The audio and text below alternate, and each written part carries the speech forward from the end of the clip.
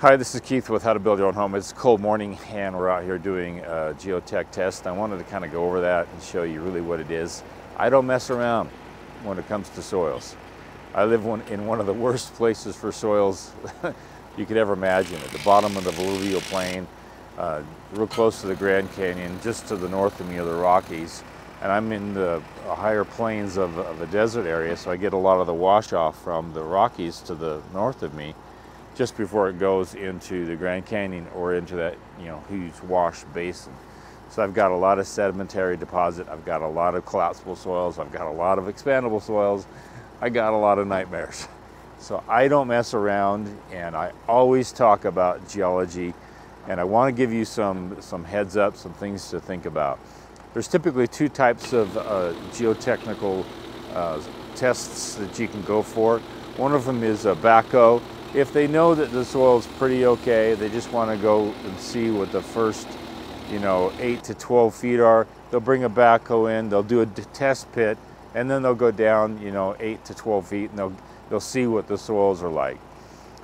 Here I'm on expandable clay, blue clay soil. At least down the street it's really nasty. A couple of homes had to be demolished. They had to be rebuilt with better engineering to accommodate for the expansive soils. So we've got a drill rig here, and we're going down 20 feet with a drill rig to see what the strata is. Now when that happens, you have typically two people here. One's the drill rig operator and the other one's the geotechnical engineer, and he's watching that drill go down, and if it hits a hard pan, he takes a note of it.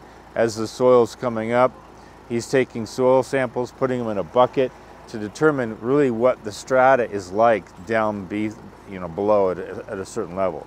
Now keep in mind, there's a difference between geology and soils testing. I've had a couple of students over the years, they will, owner builders, and they will call me and say, hey, I've got my soils here, what do I do with it? Well, what do you mean by soils report?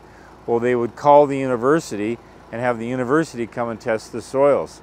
That's for agriculture. They'll just come and take maybe the top 2 or 3 inches, and they'll take a piece of that and they'll give a soil sample of alkali, the iron, and all of that in the soil. That's not what you need. You need a geotech engineer on site to look at the geology down deep, way beyond the roots. And that's what we're doing today, is we have the rig operator and the geotech engineer here doing a core sample to test it out. Don't mess around with building something without this. Some counties don't require it. I don't recommend that.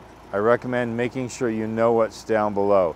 In fact, I stress this in my free home site selection checklist, which you can get on my website at howtobuildyourownhome.com. It's at the bottom of the page.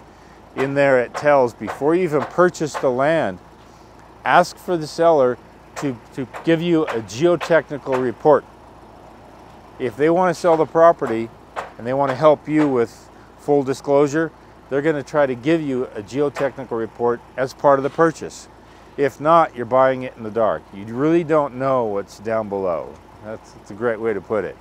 So this is Keith Kelsch trying to give you the best approach to building, is making sure that you get a geotechnical report either before you purchase that property, but at any time you've got to get this. You need to know exactly what's down below.